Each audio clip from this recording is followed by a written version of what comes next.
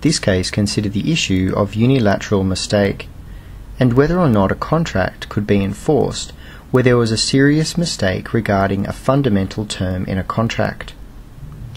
In this case, a woman entered into a contract which gave an option to a man for the purchase of 10 acres of her land.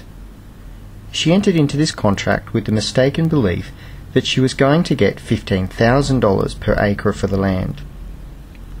The man became aware of the woman's mistaken belief, but did not alert her to the mistake, and went out of his way to ensure